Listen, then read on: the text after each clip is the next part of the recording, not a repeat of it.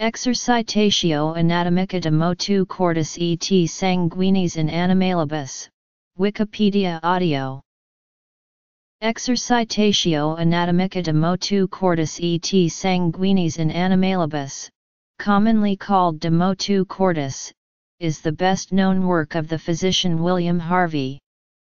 The book was first published in 1628 and established the circulation of the blood. It is a landmark in the history of physiology. Just as important as its substance was its method.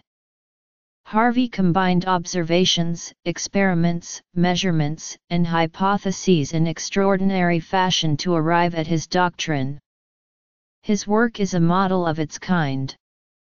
It had an immediate and far-reaching influence on Harvey's contemporaries. Thomas Hobbes said that Harvey was the only modern author whose doctrines were taught in his lifetime. In the De Motu Cordis, Harvey investigated the effect of ligatures on blood flow. The book also argued that blood was pumped around the body in a double circulation, where after being returned to the heart, it is recirculated in a closed system to the lungs and back to the heart, where it is returned to the main circulation.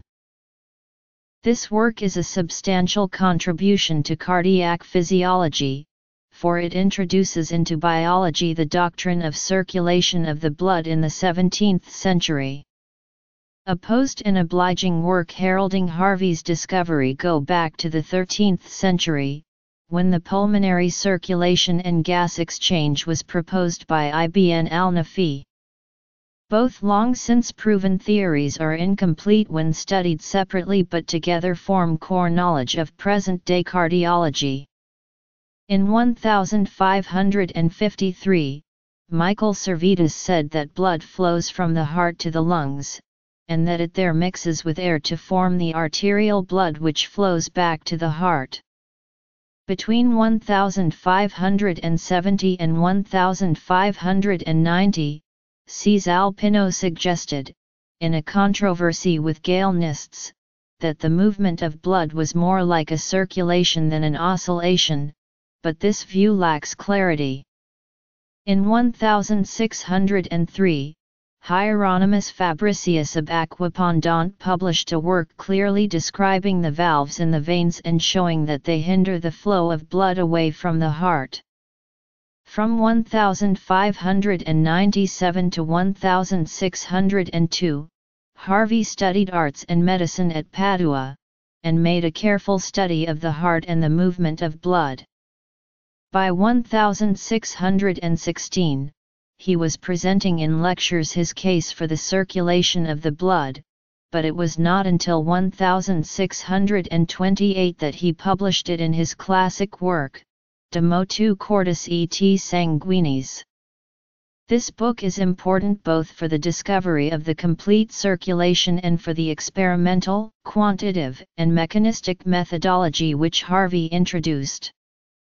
He looked upon the heart, not as a mystical seat of the spirit and faculties, but as a pump analyzable along mechanical lines.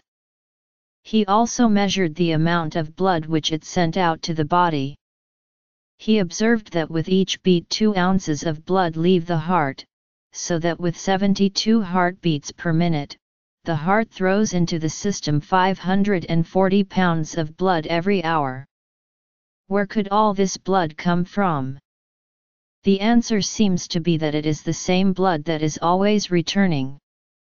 Moreover, the one-way valves in the heart, like those in the veins, indicate that, following the pulmonary circulation, the blood goes out to all parts of the body through the arteries and returns by way of the veins. The blood thus makes a complete closed circuit. As Harvey expressed it, there must be a motion, as it were, in a circle. There was, however, one stage in the circulation which Harvey was not able to see, that in which the veins and arteries lose themselves by subdivision into the tiny capillary vessels.